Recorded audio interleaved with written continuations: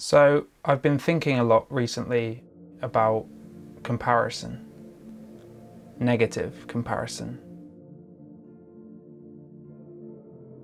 Every day we're scrolling, every day we're double tapping, every day we're feeding our brain with ideas, images and expectations. But how much of this is giving me confidence? How much of this is giving me joy? How much of this is empowering me to love who I am?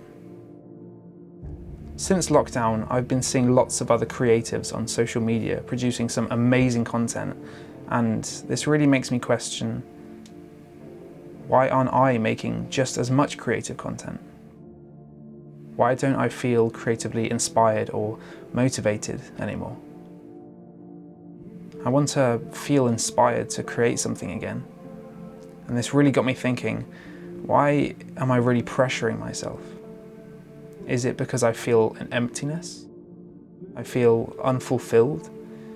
Is it because I miss challenging and pushing my creativity? Or is it because I feel pressured to be productive, forcing myself to be creative and comparing myself to the videos and photos that I've seen online? I love being creative. It's my passion, it's my escape, it's my joy, it's my motivation, and it fulfills me. It's a part of who I am. But when I start thinking that I'm creating content to compare myself to others, that's when it becomes dangerous. That's when the joy is stolen. It becomes a pressure, a forceful expectation that I put on myself, that I'm simply not good enough as others around me. Rarely do I look back at some of my best work and feel proud of what I've achieved. It's because I know I can do better. Improvement is such a powerful and motivating thing, and I think I often get improvement and perfection mixed up.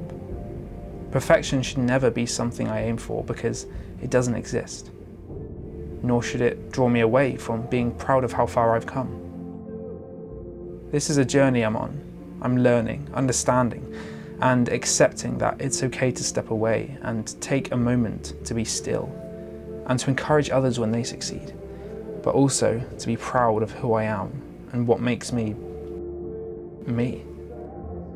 And when I return, I choose to seek joy in being creative, not comparison. Comparison is the thief of joy.